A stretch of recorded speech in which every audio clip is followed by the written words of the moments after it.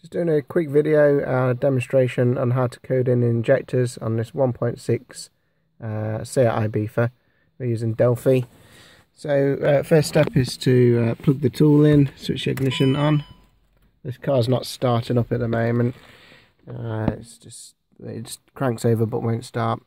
So you select the correct model that you're working on and then go down to the enter symbol down there.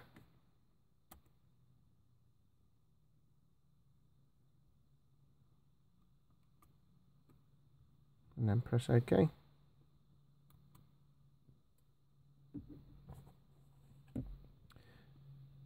You'd read for fault codes with this box, clear fault codes with that one, look at live data with this one. You've got your adjustments and service functions in there, and test activating component activation on there. I'm going to go on adjust and go to injector programming. So this is the different things this tool can do.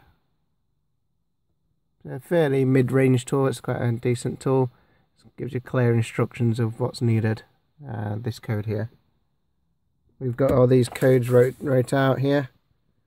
So if you're standing at the front bumper of a vehicle, injector 1, 2, 3 and 4. All the injectors are correct, but we just need to go through and change injector number 4.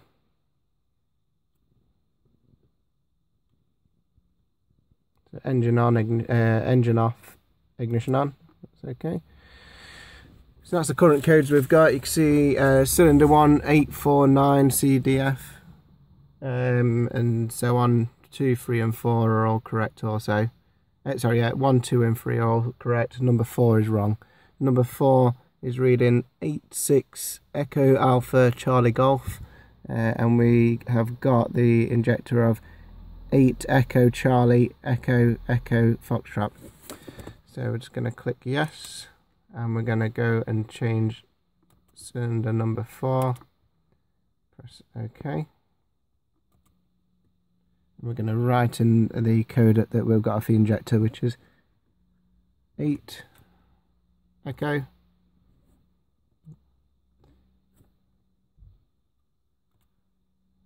Sorry, press the wrong button there. Injector programming. I slid past the mouse when I press that there. Press yes and select cylinder number 4. OK, and the code for this one is number 8, E for Echo, C for Charlie, Echo Echo Foxtrot. Press OK.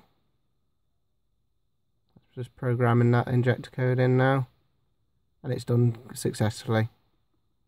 So we can press OK to continue. And the last step is, once you've coded all 4 injectors, check all codes are correct. So we're going to do that now, and if you're happy with it, press OK.